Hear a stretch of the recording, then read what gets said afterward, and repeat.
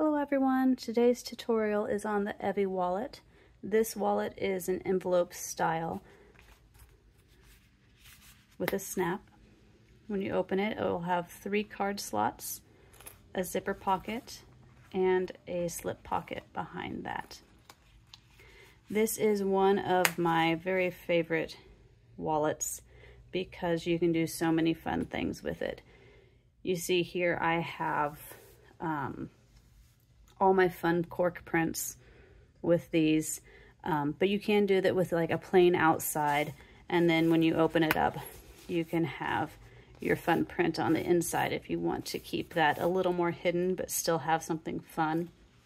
You can do so many different colors with it.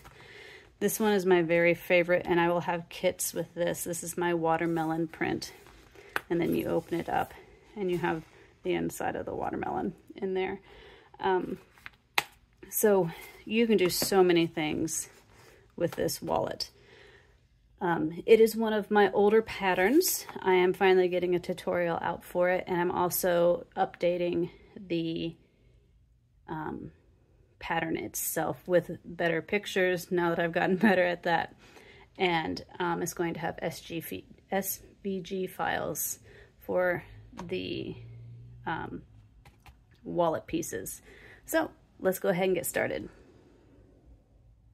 You're going to have 3 pieces with this wallet. You're going to have an exterior, an interior, and your pocket piece. I went ahead and used my fun print for the exterior. And this is going to be my interior piece here, and this one is my pocket. Go ahead and get those all cut out. If you are using the SVG file, you can cut all your pieces with that, and they're going to look a little different. So this will be your exterior and your interior and your pocket piece, and you're already going to have all your cuts in there if you're using the SVG and a cutting machine or a laser to cut your pieces. So we'll go through all that. If you do this, it saves you a lot of measuring, but if you don't have something that will cut your templates for you, it's very easy to do it this way as well. So we're going to start first with our pocket piece. And I want you to turn it over to the wrong side. And I went ahead and drew my zipper box on here, but you're going to use the measurements in your pattern. Measure in the larger distance from the 7.5 or 7.25 inch sides. Measure in, draw your zipper box on, and go ahead and cut your zipper box so that it looks like this. Once you have your zipper box cut out, or if you use the template and already had it cut, you're going to get your zipper here, and I want you to add some double-sided tape to the edges. This will help hold the zipper in place while you sew it into your zipper box. Now, this zipper pocket is not lined. You're going to just leave it unlined. If you want to line it, that's fine. Since I use cork, I feel fine not worrying about that step. All right, so get your zipper. I am using a size 3 zipper. You can use a size 5. It's just slightly bulkier once it's folded. I like the look of the 3 better, but actually for my other one I'm doing, I'm going to be using a 5 size zipper because it was the color I wanted and the size I had. So anyway, let's get the zipper box in. Go ahead and just take one piece of tape off, line your zipper up.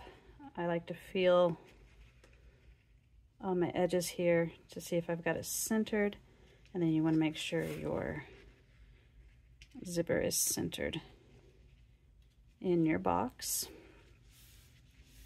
Press that down, then go ahead and take the other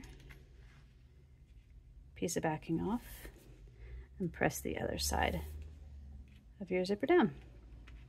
Now we're going to take it over to the sewing machine. We're going to sew around the zipper box. Go ahead and leave a long tail at the beginning, at the end, and then pull your tails through to the back side and tie them off to have a nice clean stitch line. I'm going to leave a long tail, and we're just going to sew around the zipper box.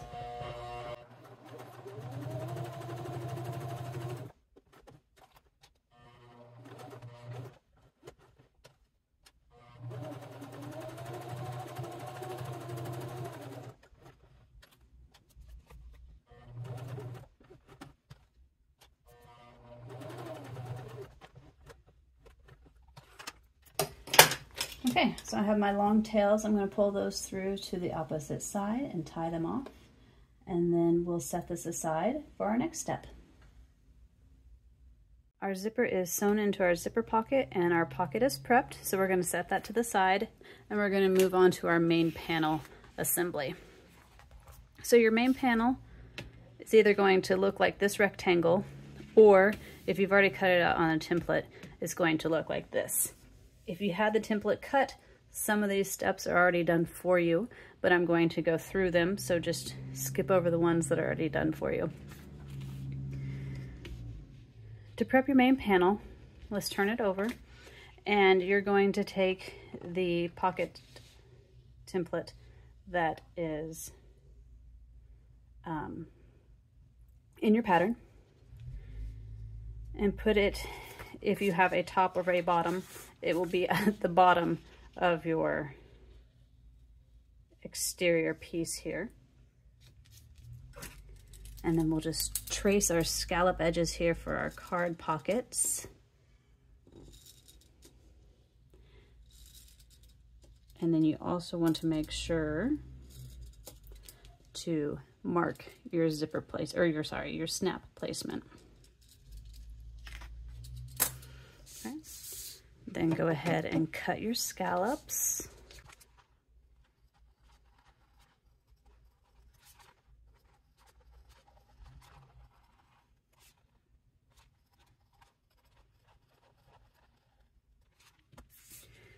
And you're also going to want to punch the hole for your snap.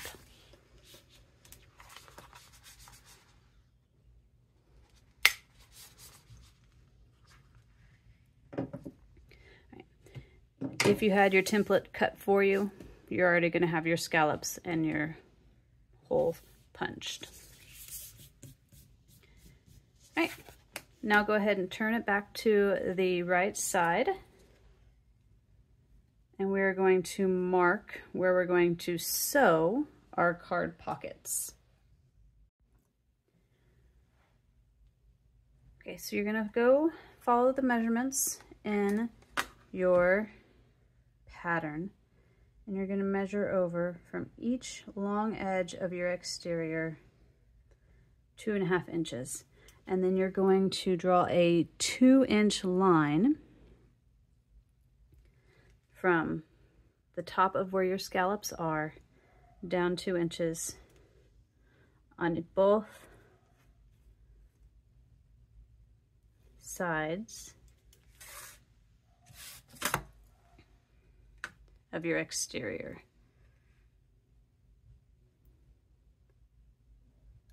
And this is going to be where, in a few steps, we're going to be sewing to make our card pockets.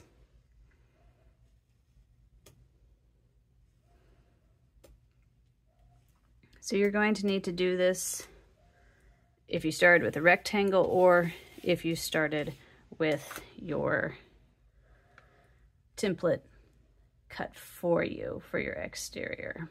So I'm going to go ahead and mark it on my other one as well.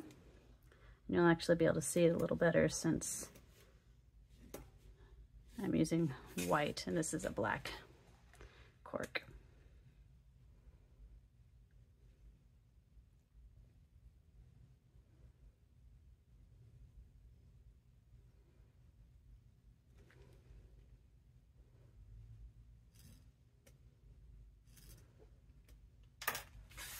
Okay. We've got our lines marked. We're going to leave those for a step down a few later from now. And now we need to put our male snaps on. I just realized as I'm saying this, I think in the pattern I have you put the snap on before you mark the lines, but it's all the same. So if you haven't put your snap on yet, go put your snap on, and then we'll move on to the next step. Okay, we have our snaps in place. We have our card pocket lines drawn. We're going to continue with our main panel assembly. Go ahead and turn your exterior piece to the wrong side. I'm going to have two here so you can see what you do if you started with your rectangle or if you started with actual already cut templates. Turn, this is going to be your top, this is going to be your flap. So go ahead and turn that over, and you're going to take your interior piece and you're going to put it wrong sides together with your exterior. I like to use just a little bit of fabric glue for this step to help hold it in place so it's nice and secure. You don't have to use much. In fact, I would say don't use too much because you don't want it stuck as you start folding things. You want it to be able to move a little bit. So you just use a small amount to kind of help hold it in place. So get that all lined up on the edges. Your interior is shorter than your exterior.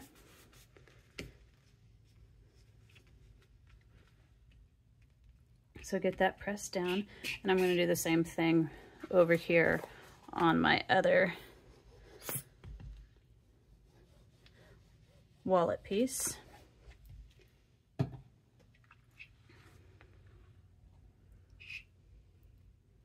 You just want to make sure you line this one up really well so you don't have to do any trimming later on.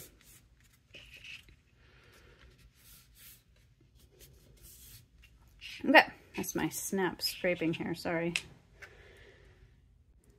Once you have your exterior and your interior glued together, you're going to go over to the sewing machine and you're going to sew just along this bottom edge of the interior piece.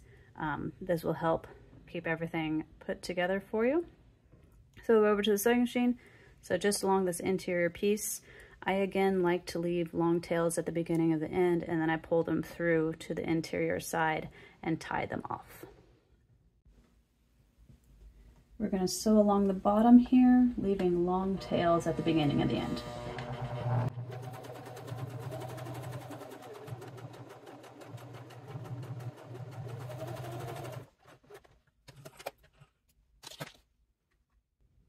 Now, if you already have your templates cut on a laser or a cutting machine, you're good to go. If not, you're going to have to do a few measurements. First thing you want to measure is for your snap placement. I already pre-measured this and marked them off camera, so I'm going to zoom in a little bit here for you so you can see my marks a little bit better. So right here I have my snap placement mark. You're going to measure down and in the distance that it tells you in the pattern. I'll make that a little bit darker for you. The next thing you're going to do is you're going to measure for your envelope edge.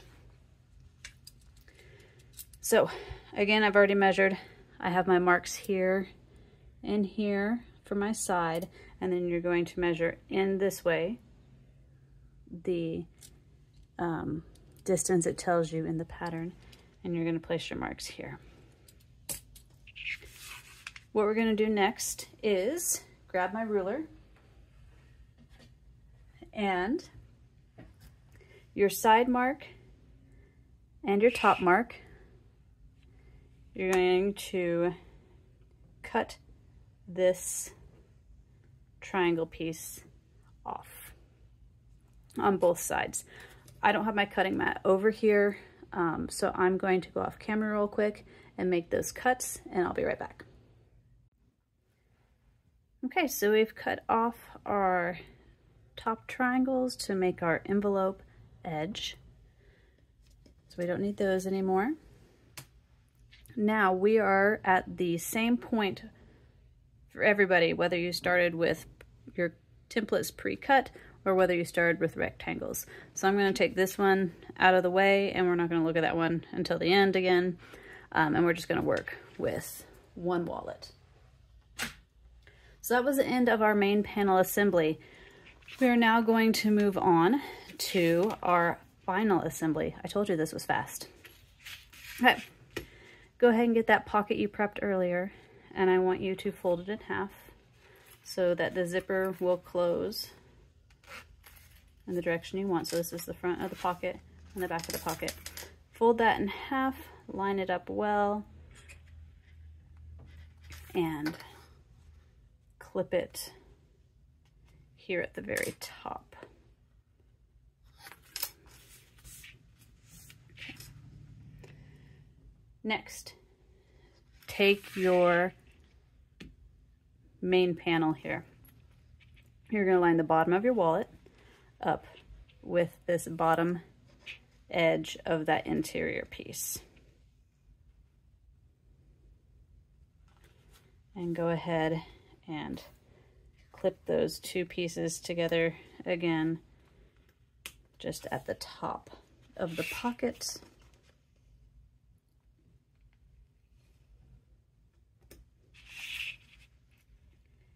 Next, you are going to take your scalloped card pocket section. You're going to flip it up so that it folds over the bottom of the zipper panel, or the zipper folds over the bottom of the zipper pocket. And it's nice and neat. Okay, so this is where I want you to listen and watch. I want you to clip this pocket section only to the front side of your pocket. So go and separate that front side of your pocket and only clip that section to the front side of your pocket. So make sure it's folded where it needs to be, tight against the bottom of the pocket on each side, and only clip it to the front half of your pocket. So you see that's separated there. This is my main panel. There we go. This is my main panel. This is the back of the zipper pocket. I just want you to clip to the front of the zipper pocket. Now, for the magic. Unclip your main panel in the zipper pocket, and I want you to flip everything open so that your card pocket sits just attached to the front part of your zipper pocket. What we're going to do is we're going to sew our dividers for our card pocket. So I'm gonna, those lines that you drew a few steps ago, I want you to take and I want you just to sew straight down that line, ending where your line ends, which is why I had you draw it at 2 inches so that you would have the same length. So on both sides, let's go to the sewing machine. We're just gonna go straight down those 2 lines we drew earlier. For this, I do like to back stitch at the beginning and the end. Since we're putting cards in and out of this, I want it to be nice and secure. So you're going to start right at the top with your first stitch going into the zipper pocket, and then sew down until you reach the end of that line you drew.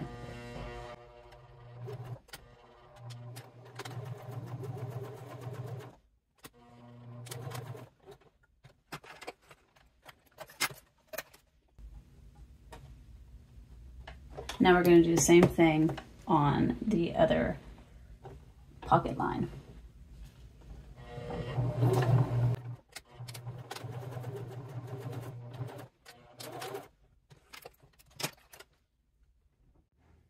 Okay, we've got our pocket dividers sewn. Go ahead and clip your threads on that. Now I want you to turn this over to the interior side with your pocket on the wrong side. And I want you to take your pocket and fold it back in half.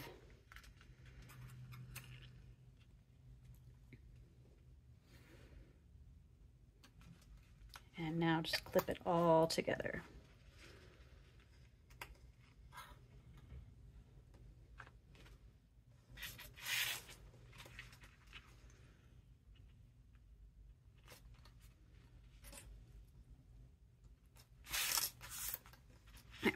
Once you have your pocket folded back in half, what you're going to do is you're going to flip so you can get to just the bottom of your pocket.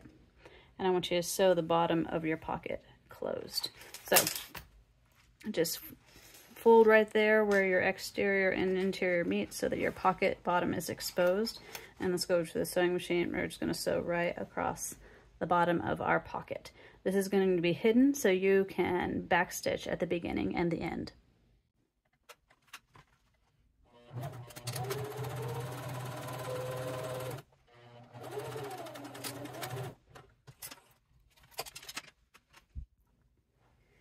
We've sewn across the bottom of our pocket.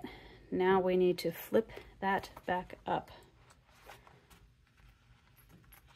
so that it folds right at the bottom of your pocket and your interior piece.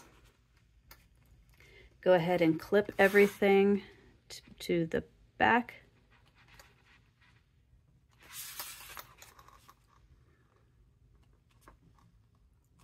This time get everything in there. Make sure all your edges are in line, that your fold is even and straight at the bottom.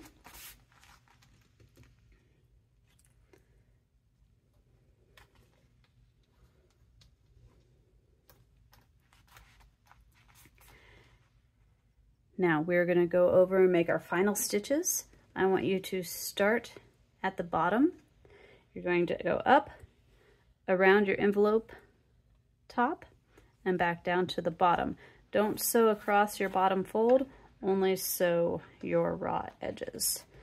I like to start just about 1/8 of an inch above the fold, because if you look at the stitching we did on the back, if you can see it, I actually like to start kind of where this stitching ends on each side, and that just makes a nice back, backing. The back nice and clean if your stitching can kind of line up here on the back side. And as I was looking at that, I noticed that this is not quite the same. There we go. Okay, so take it over the machine, sew around those raw edges, and then we're almost there, guys. In case I didn't say this earlier, go ahead and leave a long tail here instead of back stitching, and then tie it off to secure it.